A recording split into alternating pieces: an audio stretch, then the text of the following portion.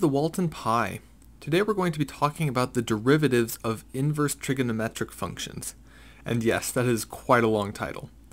So, derivatives of inverse trig functions, these are where we are given something like y equals inverse sine of x.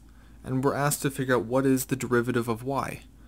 Well, we don't really have tools to do it directly. However, implicit differentiation allows us to be able to figure it out.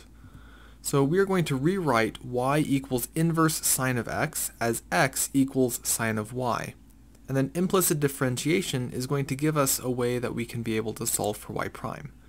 So taking the derivative of both sides with respect to x, derivative of x is 1, the derivative of sine of y, that's going to be cosine of y times the derivative of y.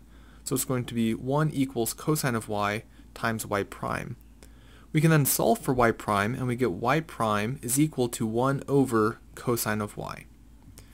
Since y is equal to the inverse sine of x, we can replace the y in the 1 over cosine of y with arcsine of x, and we get y prime is 1 over cosine of inverse sine of x.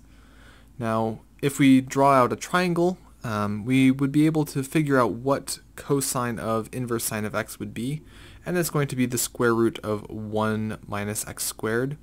So the derivative of inverse sine of x is 1 over the square root of 1 minus x squared. We can now do the same thing if we were given y equals arccosine of x. What is going to be y prime there? Well, we can rewrite this as x equals cosine of y. Then implicit differentiation gives us 1 equals negative sine of y, y prime.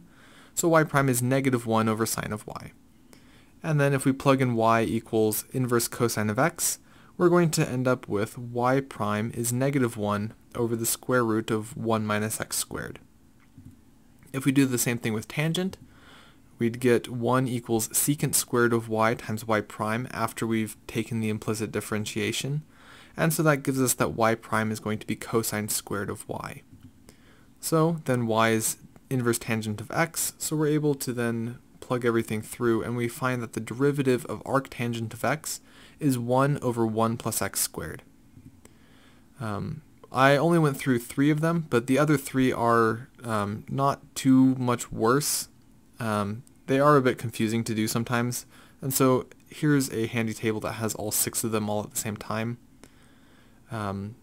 I hope this video was helpful and that it helps you understand the inverse trig functions derivatives a little bit better, as well as how to be able to do them on your own if you needed to.